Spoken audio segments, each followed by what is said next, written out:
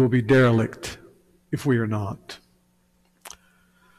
And so last Sunday morning, the first Sunday of 2020, I began to set forth a 2020 vision for the new year. Turn in your Bibles, please, to 2 Chronicles chapter 7, verses 11 to 22.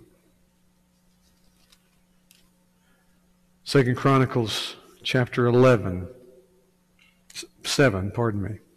verses 11 to 22. And stand with me if you would. Follow along as I read these verses. It's a familiar passage, particularly 2 Chronicles 7:14 shows up in a lot of different places, a lot of different settings. It gets a lot of different comments from some pastors who want to make this the be-all, end-all, the verse for America. Other pastors who say this has nothing to do with America. I reject both of those notions. Follow along as I read this passage. If you don't have your Bible with you, we'll put the text on the screen. The context, remember, is that Solomon had built the temple and the royal palace according as God had instructed him. And he dedicated it with prayer. And that's in chapter 6, 1 through chapter 7, verse 10. In verse 11, thus Solomon finished the house of the Lord in the king's house, and all that Solomon had planned to do in the house of the Lord and in his own house he successfully accomplished. Then the Lord appeared to Solomon in the night and said to him, I have heard your prayer and have chosen this place for myself as a house of sacrifice. When I shut up the heavens so that there is no rain, or command the locusts to devour the land, or send pestilence among my people. If my people who are called by my name humble themselves and pray and seek my face and turn from their wicked ways, then I will hear from heaven and will forgive their sin and heal their land. Now my eyes will be open and my ears attentive to the prayer that is made in this place. For now I have chosen and consecrated this house, that my name may be there forever. My eyes and my heart will be there for all time. And as for you, if you will walk before me as David your father walked, doing according to all that I have commanded you, and keeping my statutes and my rules, then I will establish your royal throne, as I covenanted with David your father, saying, you shall not lack a man to rule Israel. But if you turn aside and forsake my statutes and my commandments that I've set before you, and go and serve other gods and worship them, then I will pluck you up from my land that I've given you, and this house that I've consecrated for my name. And I will cast out of my sight, and I will make it a proverb and a byword among all peoples. And at this house, which was exalted, everyone passing by will be astonished and say, why has the Lord done thus to this land and to this house? And then they will say, because they abandoned the Lord, the God of their fathers, who brought them out of the land of Egypt, and laid hold on other gods, and worshipped them and served them. Therefore he has brought all this disaster on them. What have we just read together? We've read the inerrant, infallible, all-sufficient Word of God. May the Lord help us to see, to take this passage which was spoken to Israel upon the completion of the temple in Jerusalem, and make a gospel application of this to our day. We, the local body of believers, we who are the temple of the living God, and help us to see that warnings, blessings, promises, curses apply in new covenant settings in terms of whether or not the Lord will have his eyes open to us when we pray and hear us when we pray and bless us, or whether he will take his hand off of us as a church, as a people, as a nation. Thank you. Please be seated. America has squandered the goodness of God in more ways than we can enumerate today. In fact, I'll be honest with you. When I read how God treated nations in the past, and how even today some come under judgment, I'm amazed every morning that this nation does not fall under the staggering judgment of God. In the culture, nearly everything the Lord says is right is considered wrong. The idea that men shall lead is misogynistic now. It's all about white supremacy, patriarchy, men dominating women. Any suggestion that the gospel has a standard for male and female is now assaulted as homophobic, as mean, as cruel. Leaders in evangelical circles, the president of the Southern Baptist Convention today says that we should show gender hospitality. And when a person who is a biological male says to you that he wants to be known as she or shim or z or whatever nonsense, he says we should show them gender hospitality and call them by their gender. Participate in the assault upon the Creator, who in the beginning made them male and female. The head of the Ethics and Religious Liberty Commission of the Southern Baptist Convention has just said recently, we need to recognize the common ground we have with Islam. Brothers and sisters, the secular culture is going down the toilet as fast as it can.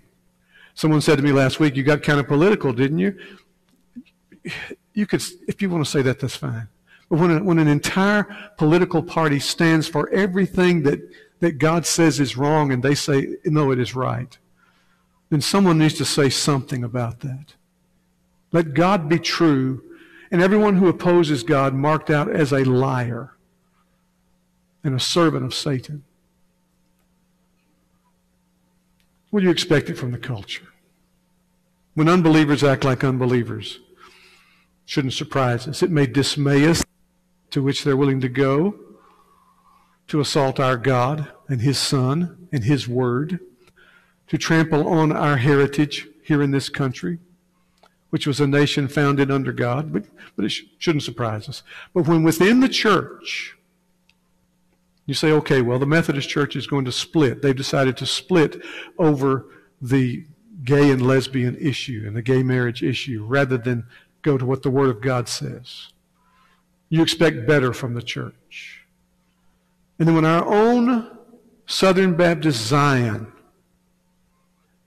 has leaders rising up to speak nonsense,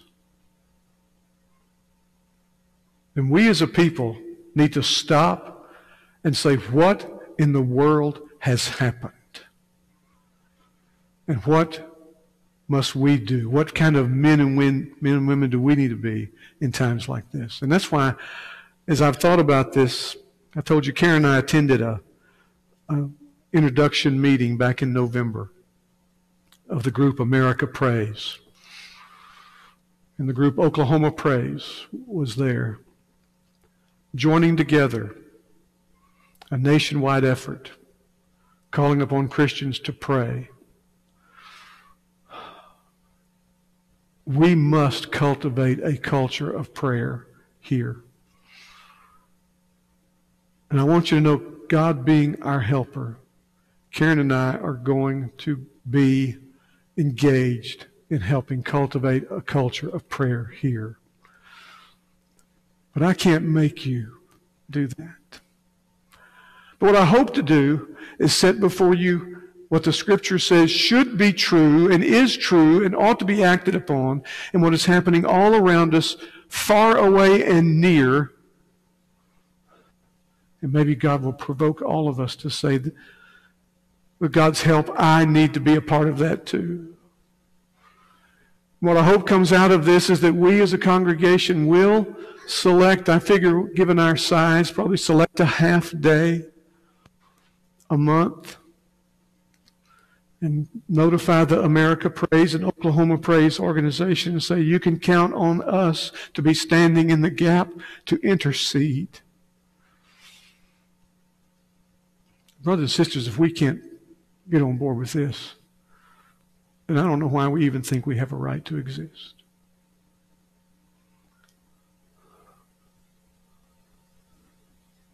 The mark that Saul of Tarsus had been converted to Christianity was identified when the Spirit said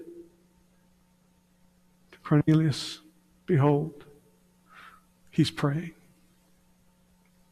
So I told you last week, and it's going to real quickly, that the year was 959 BC. At the end of the 6-year period, Solomon had finished the temple and finished the palace, brought the Ark of the Covenant into the holiest place, that visible picture of the presence of God. We asked you last week, what was the prayer the Lord heard? And that's what we looked at last week. And then what was the promise the Lord made? We want to look at that today. And what should we learn from this as we face 2020 and the future beyond that? Of course, the prayer that the Lord heard, I told you, I showed you in 2 Chronicles 6, beginning in verse 1. We cited some emphases in verse 20. He says that your eyes may be open and that you may listen. The idea, it probably doesn't even pass through our minds. Do you realize just because we pray doesn't mean that God is willing to hear? He is not the celestial candy dispenser. Solomon understood, and we should too, that when we pray, we need to pray in the name of the Lord, but all that means coming before Him, recognizing our need to be cleansed, our need to repent, our need to humble ourselves. And oh dear God, look, open your eyes to us. Don't shut your eyes to us. Don't turn your deaf ears, because we know you can. And we know that sometimes you should. It is almost at this point, folks, in our country, when to suggest that God bless America is taking His name in vain. America seems to want to stand for everything that is ungodly. And we, His people, must stand in the gap and make our voice clear. So He says over and over, 21, listen to the pleas. When you hear, forgive.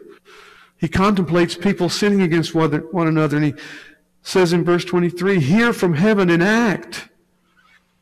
Verse 24, when they've sinned against you. Verse 25, hear from heaven and forgive the sin. Verse 26, when they've sinned against you. Verse 27, hear in heaven and forgive the sin. Verse 30, hear from heaven your dwelling place and forgive. Verse 33, hear from heaven your dwelling place and do. Verse 35, then hear from heaven their prayer and their plea and maintain their cause.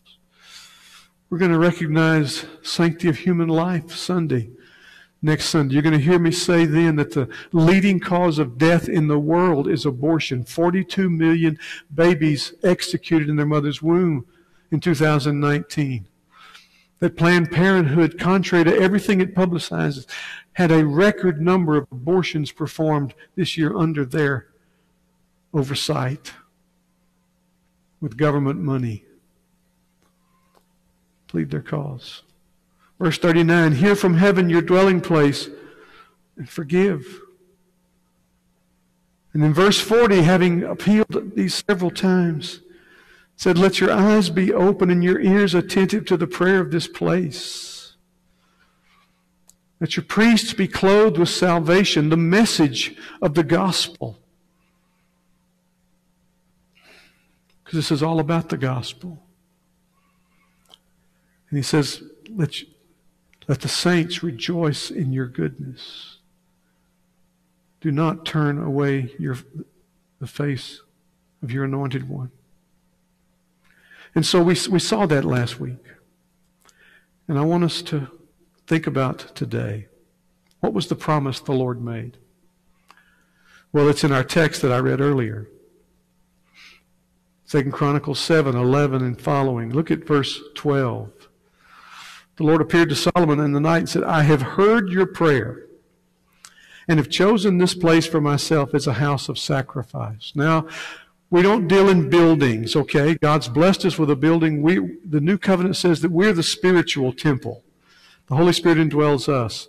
But He's given us a place to meet, which we should greatly appreciate. When our brothers and sisters in Christ in China are watching their church buildings be destroyed, when the Chinese government has decided they're going to rewrite the Bible, it's going to be the only authorized version that can be used in China, and it's going to talk about how the communist government is the right way. When our brothers and sisters in Christ in the Middle East must hide to worship, we ought to say, dear God, anoint our gatherings.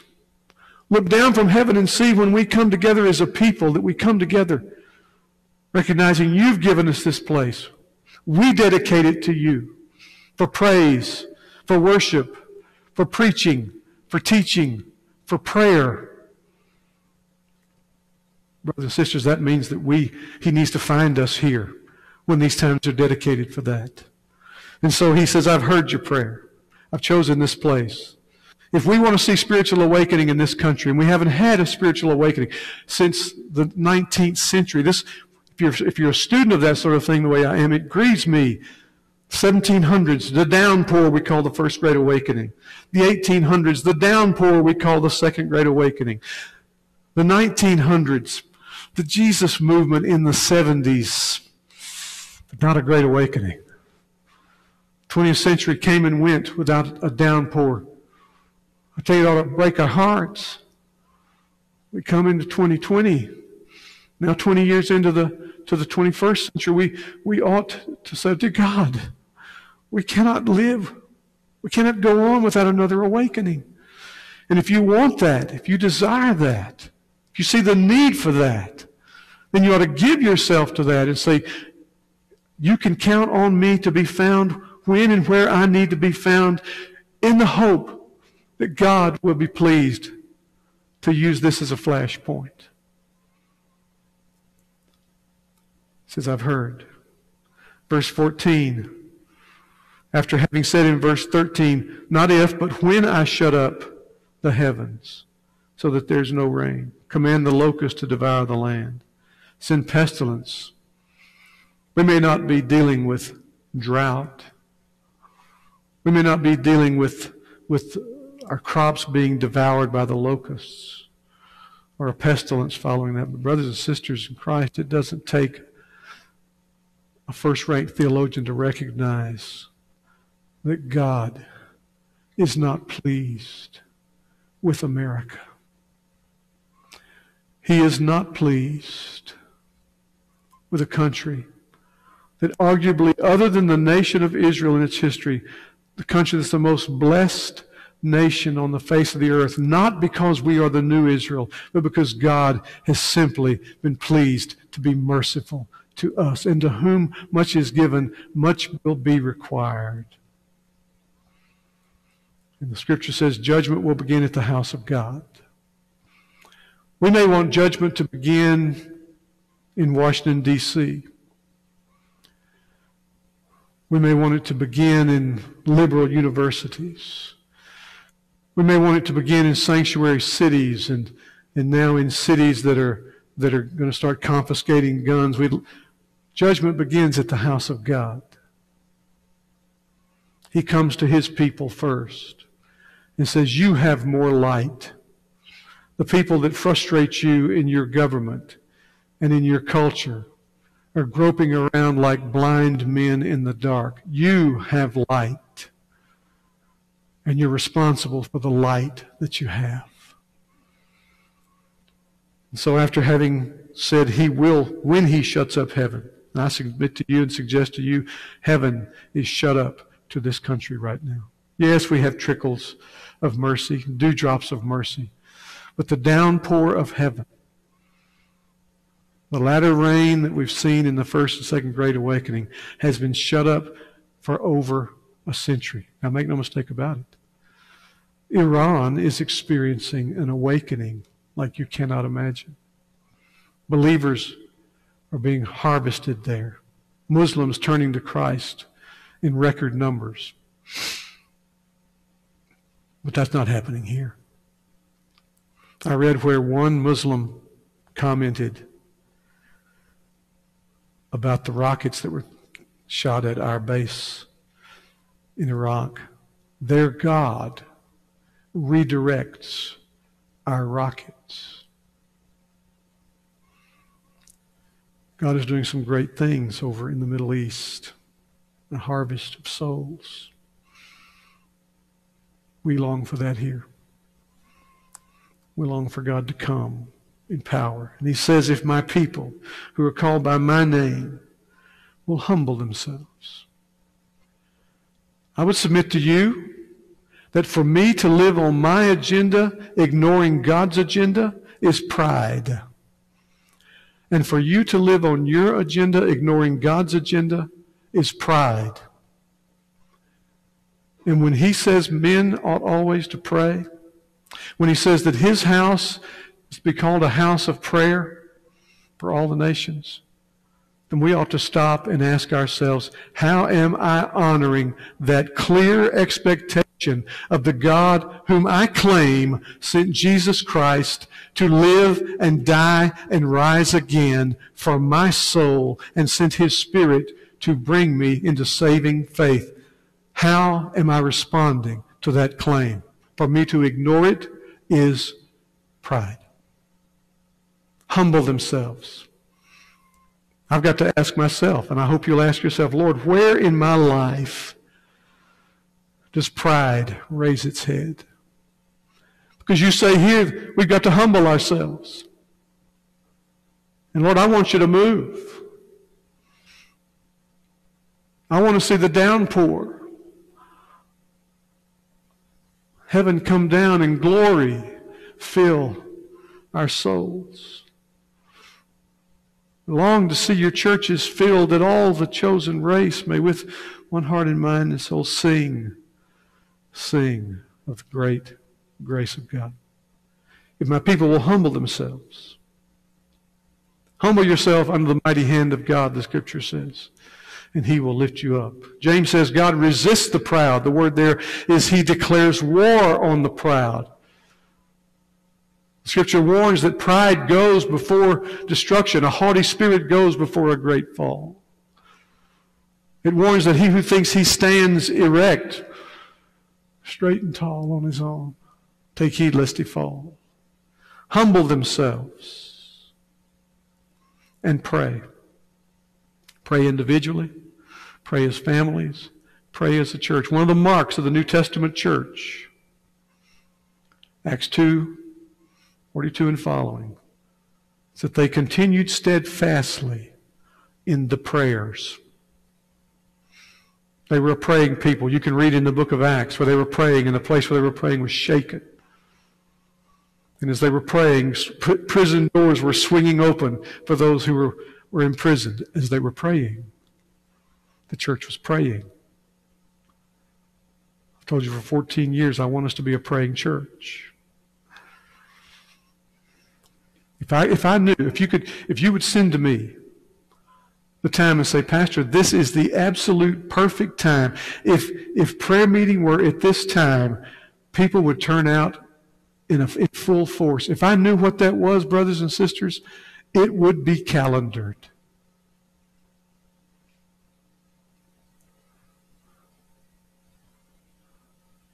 But I can't make you. It's got to come from the Spirit stirring you. And my question is, why doesn't the Spirit stir us when He clearly says in His Word He expects it? Pray. We can complain about the way things are in the nation, complain about this, complain about that. That grows on Adam's vine. That takes no effort. Doesn't take the Spirit, doesn't take the new birth. But pray. J.C. Ryle asks in his little booklet, A Call to Prayer, he said, I want to ask you, do you pray? He said, I'm not asking you, do you say your prayers? I'm asking you, do you pray? One of the Puritans said that prayer is the breath of the Christian. We can no more live as a Christian without prayer than we can live as a human being without oxygen. And seek my face. What is the prayer? Seek the face of God. That's earnest prayer, folks. That goes way beyond, dear God, bless all the missionaries everywhere. Seek my face. That's earnest prayer. That's coming to the Lord crying out, dear God, have mercy on us. And seek our face. Seek His face turning from our wicked ways. You see, it's earnest prayer. It's repentant prayer. It's converted prayer. It's not praying to God, clinging to everything that we want in the world. It's empty-handed. Lord, nothing in my hands I bring, simply to the cross I cling. Turn from their wicked ways. We can't make pagans turn from their wicked ways, but we, the people of God, saved by grace through faith in Christ, we can turn individually from our wicked ways. Then as a congregation, we can ask, where are we not as a congregation pleasing God? I think you know. I think you know. See, when that has been set in motion, when that is the heart desire that works itself out into the life expression, then He says, then I will hear from heaven. We have no reason to believe He'll hear before that. In 1 Peter 3, 1-7, there's instructions to how wives ought to conduct themselves if they're living with a husband who's disobedient to the word. And then in verse 7, husbands, dwell with your wives according to knowledge. Treat them with respect as weaker vessels, as joint heirs of the grace of life, so that your prayers will not be hindered. The Scripture teaches you can pray hindered. You can pray unheard. You can pray going through the motions of prayer. He will not hear. Then will I hear from heaven. It ought to be your desire of every child of God sitting here that God hear our prayers and will forgive their sin.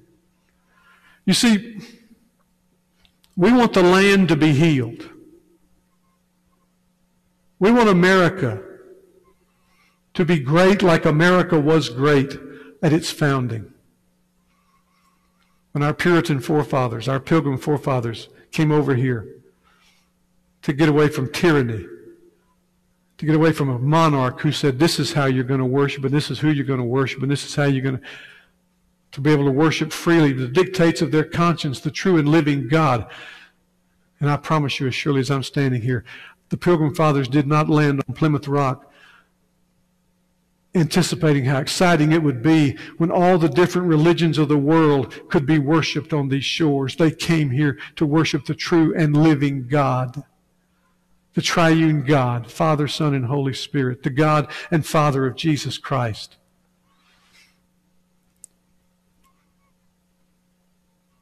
Anyone who suggests otherwise is lying to you. We want that America to rise again. And yet we're being taught in our seminaries today that America was made up of slave owners. And so people and professors in seminary are asking the question, was Jonathan Edwards even saved? He didn't speak out against slavery. Was George Whitefield even saved? Were the founders of the Southern Baptist Convention even saved? Some of them were slave owners.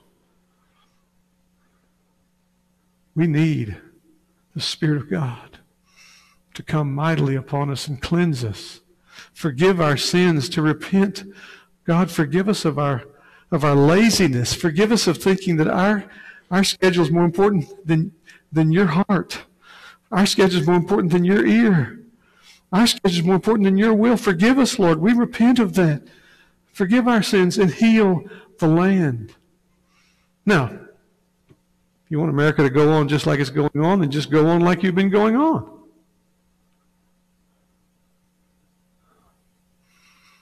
But if it's hurting your heart, there is a way out. That's what I want to talk about in the remainder of the time we have. What should we learn from this as we face 2020 and face the future?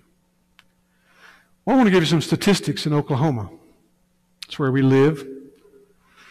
Oklahoma has the most incarcerated women in the nation. More women are in jail in Oklahoma than any other state in the nation. Oklahoma ranks third in the nation for mental illness. The number of Oklahomans dying from drug overdose exceeds the number of people killed in car accidents every year. Oklahoma's 10th in the nation for deaths by suicide. The state of Oklahoma is ranked first in the nation for the highest amount of opioid addiction.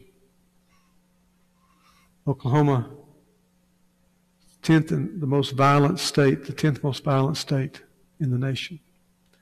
1 in 4 girls have been victims of physical or sexual abuse.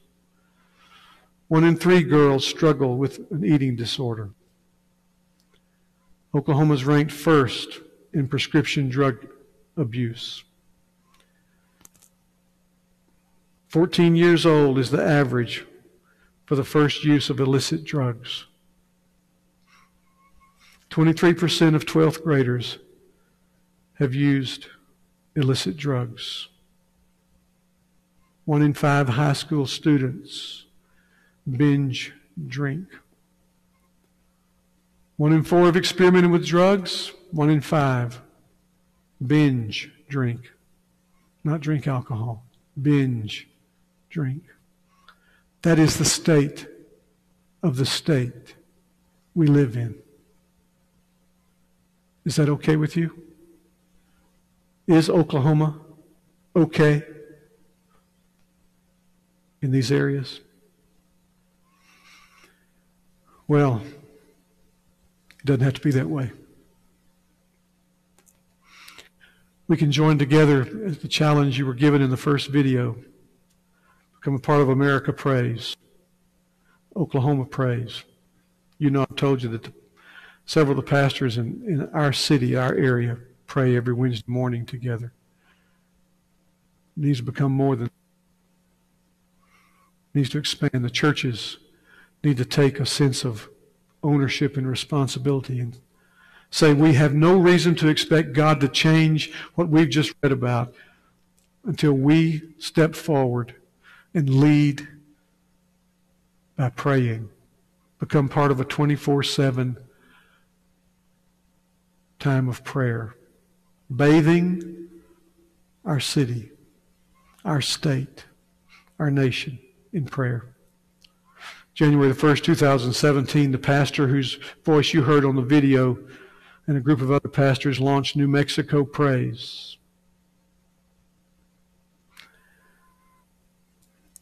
That same year, in October, they launched America Prays with the goal that of the 400,000 churches in America, a tithe of them, 10%, 40% of the churches in America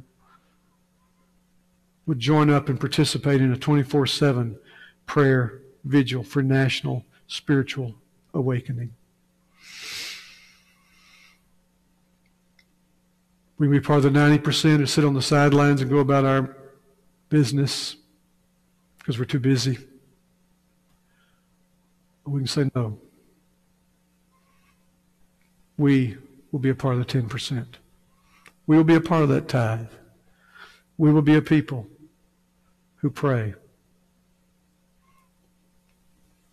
This group, if you want about their theological background, it's varied, and they've locked in on the Apostles' Creed as the confession of faith to rally around. And believe in the Trinity, the authority and infallibility of God's Word, the virgin birth, sinless life, deity, crucifixion, bodily resurrection of Jesus, salvation only through faith in Christ, the bodily return of Jesus to the earth. What are the values? I think we have the values to put up for you. 7 values. This movement will be Christ-centered, Bible-saturated, love-motivated, discipleship-driven, local church-based, Spirit-empowered, unity-focused. Focusing in on those things in that confession in the Apostles' Creed that we believe in together rather than emphasizing the things we might differ on. Well, what is the focus of this movement? I want to give you these pictures here. First of all, pray for unbelievers to be saved. Every one of us in this room knows people who are outside of Jesus Christ. And when you commit to spend a half an hour or so, whatever your block of time is, to make up the block of time we as a people agree to do, pray for unbelievers by name, that God would save them. Pray for a national spiritual awakening. We need a move of God if this nation is to survive. Pray for unity of the church, not only our local body, that we would experience a unity at a level of a purpose and a cause that we've not experienced before, but that we would have a unity across denominational lines in this area. Pray for families. The family is in danger. You can hear that from the statistics I just read to you. Add to that abortion on demand through the full 9 months of pregnancy and even after birth. Post-birth abortions, they're called now. Pray for racial reconciliation. We experienced in the previous administration 8 years of undoing of progress made in the area of civil rights, so that racial hostility is at an all-time high in this country. Pray that the gospel, which is colorblind, will overcome the voices now coming from our own seminaries who say, if you tell me you don't see my blackness, you diminish me. May the gospel be restored. Pray for true biblical racial reconciliation. 6, pray for life to be valued and protected through all stages of life, beginning at conception. In February, we're going to tell you about a movement, a time at the state capitol. We're going to gather Abolition Day. We're praying, challenging the legislators, those Oklahoma Baptist legislators who said they will stand in the way of Senate Bill 13, which calls for the immediate abolition of abortion, for abortion to cease in Oklahoma. And it's Southern Baptist legislators who are standing in the way of that, who said they will not let it come out of committee. We must pray. Pray for local and national government leaders.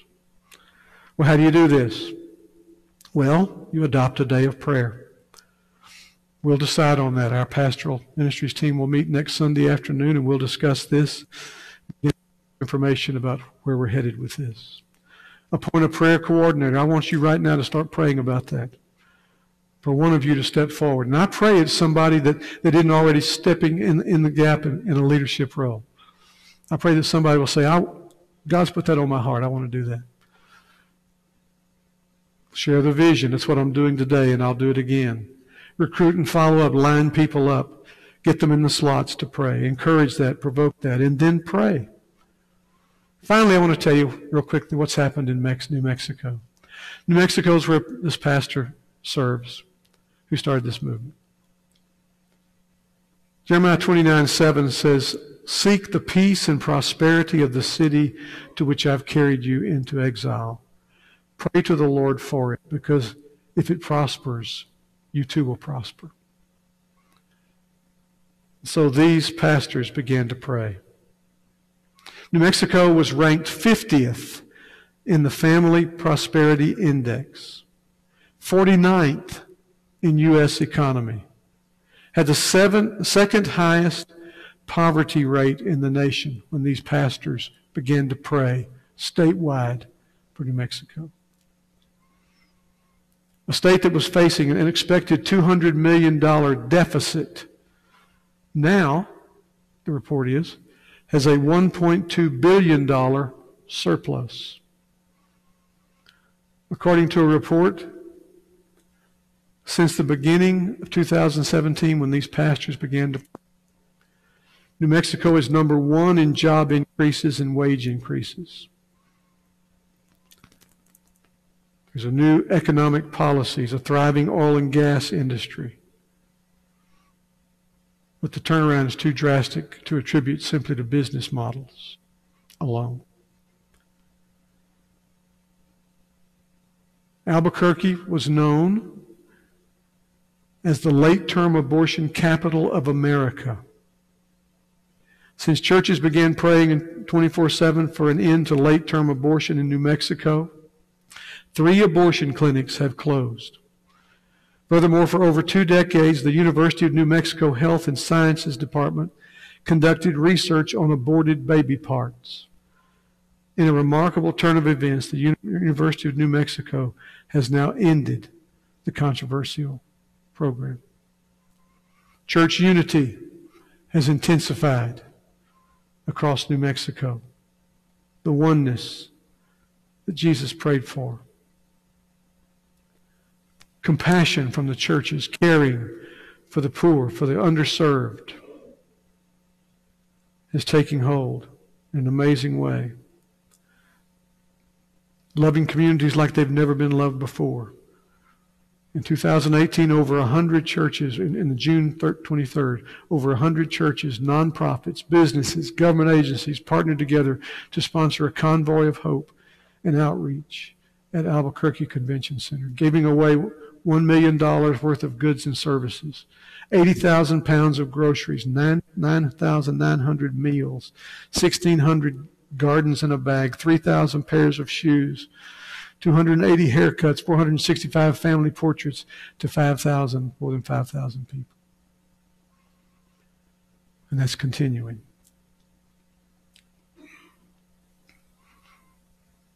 There's things happening in the area of crime as well. They partnered with the Albuquerque Police Department, praying for them, praying for their officers, making crime reduction number one priority. 2018 is the first year in 8 years that Albuquerque had an overall decrease in crime. Robbery decreased 36%. Auto theft decreased 10%. Murder decreased 10%. There's a societal transformation taking place in the city of Albuquerque. It all started with people saying, I will pray. We will pray. We're in a battle for the soul of the nation. And the only way we win this battle is on our knees. It reminds you what J. Edwin Orr said, great student of the awakenings. No great spiritual awakening has begun anywhere in the world apart from united prayer. A turnaround can happen by God's grace, and He's told us in the passage we looked at today how it can happen, how we can expect it to happen. The question that remains, for all who say that Jesus died and rose again for me, has saved me, has changed me, that now I belong to Jesus. Jesus belongs to me. Will you be part of the turnaround that needs to come? Watch this video with me.